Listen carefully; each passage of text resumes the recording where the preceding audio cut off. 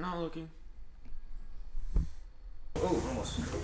So we got a box from, as you can see right here, Grillcraft, and Grillcraft contacted me and Jeff and asked us if we would like to try out one of their latest Grillcraft Sports Series grill. And I don't know, there's two different versions of these grills. As you know, Jeff already has a Grillcraft grill on his WRX, and so he said, hey, you want to try it out? So we did that install, I don't know, a long time ago, about a year, 2 years ago.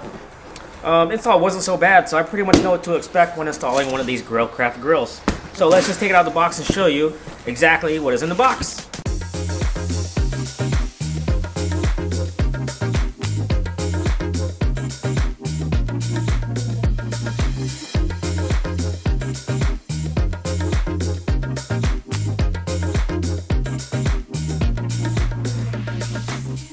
So in pictures and video, this looks like one of those flimsy grills, but it's actually not. This is actually really sturdy.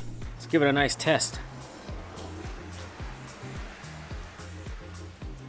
And one thing I noticed about the grill is that since it eliminates, or it actually opens up the grill area just a little bit more, is that this may allow for more cooling to your front mount intercooler if you have one, or your front radiator. But I'm not sure if it's going to be anything measurable, to be honest with you. But I don't know, I was never really a fan of this style grill, but I'm going to give it a shot, to be honest with you.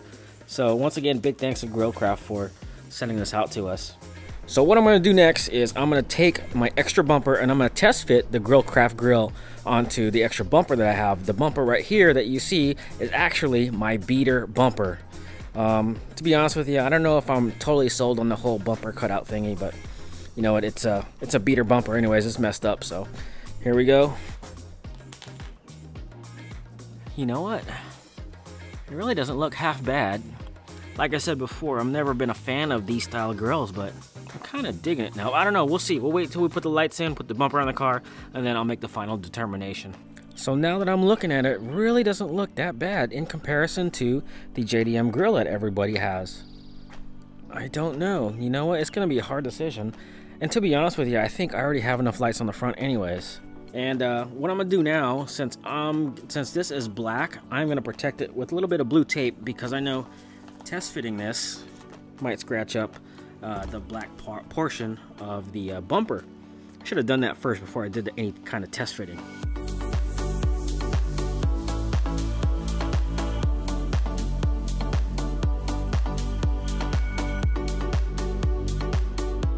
So next thing it calls for is to take the outer edges of the grill. You're going to mark those with a marker, and you're going to take a 3/16 drill bit, and you're going to drill one hole on each side.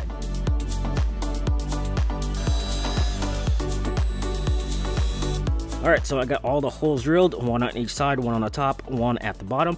Next, the instructions call to paint the inner portions of the grill black. It says for the bottom part of the grill, you're going to attach the provided U-clip. So next, the instructions say you're going to use the 1-inch screw that comes with the kit, and one of these to help it grab onto something. I forgot what these are called, to be honest with you.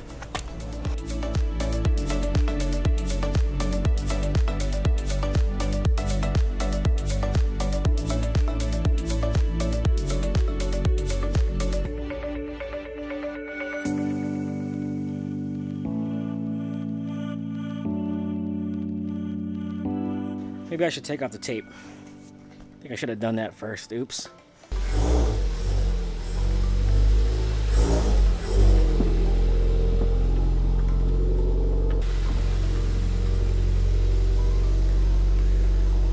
So next, the instructions state to install the actual fog lights itself. So it says these are the XC series LEDs, 3.5 LED, 18. Yeah, you guys can read the box. So I was thinking, if I install these, should I install those yellow film on this to get the yellow look? I don't know, I'm not sure yet. This comes with the mounting hardware right there. Let me just get that in focus.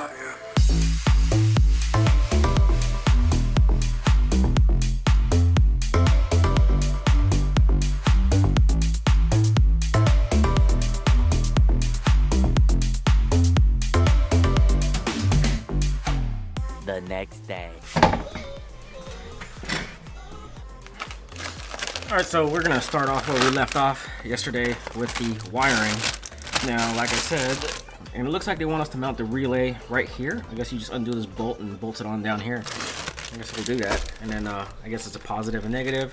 The other wire you route into the cabin. And there is a hole right down in there where you can access the cabin. Really easy to do.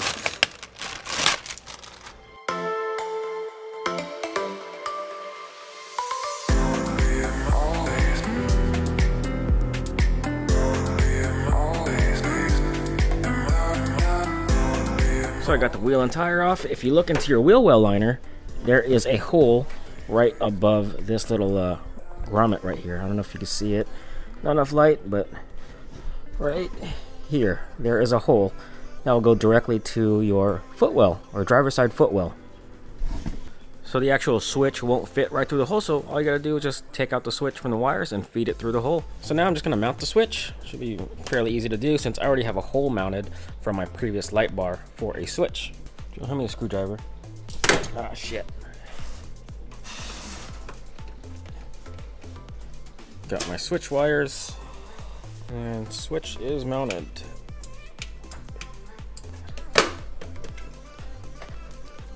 So now that the switch is hooked up, all I did was connect the negative and the positive. Unfortunately, I broke my stock battery terminal for some reason. I don't know why, don't ask, but I had to go to the store and buy a new one.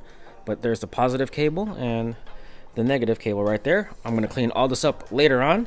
Just tucked everything in there nice and neatly. Here's the wire. I'm gonna do something about that so it doesn't show too much. There it is. And I routed the wire down through the fender well. And here's the wire for the lights. I'm just gonna leave this out right here. I'm gonna connect the bumper, hook up the lights, and we should be done.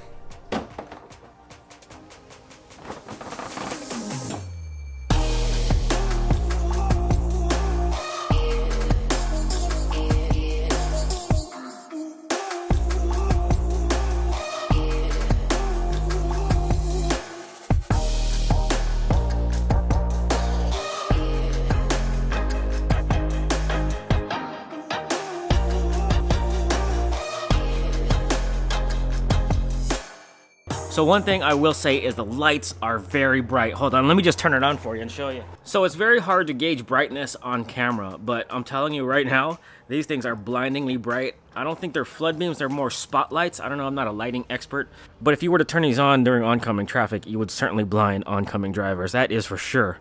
So first impressions are, I mean, it's all right. I mean, it's not really my style, but I don't know, I'm gonna give it a few hours or maybe a few days to see if I like it or not. I don't know, man. Some things are just not for me, to be honest with you. I think it's a nice grill, but for me and the look that I'm going for, it just doesn't fit my look.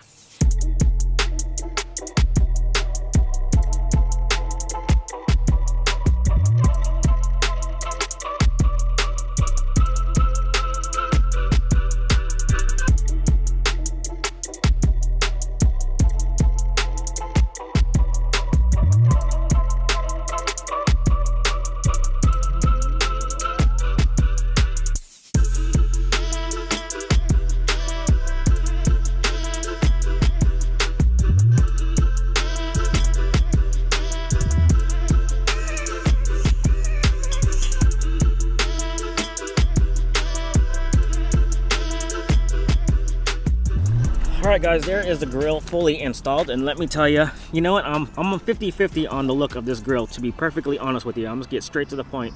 So I really like the way the grill is constructed, nice and sturdy. It looks a lot more flimsier in the pictures, but I'm telling you, this is 100% metal, made in the USA.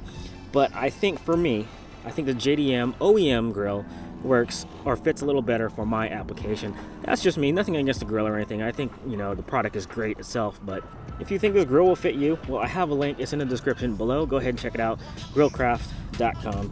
And this is a specific application for the 2015 up. WRX won't 15 to 18s and up, by the way. I think they have their own applications, by the way. So if you have 18 and up with the upgraded bumper, yes, the grill is different, and yes, they do have their own application. So And to be perfectly honest, I'm gonna give the grill maybe a week or two, maybe a couple days. If I like it, I'll keep it on. If not, then I'll simply take it off. Maybe give it away to one of you guys, or maybe some of you locals out there who may be interested in a grill like this. But anyways, that is it. Thanks for watching. I'm gonna keep this short today, and we'll talk to you guys later. Go ahead, don't forget to hit that subscribe button down below. Peace out.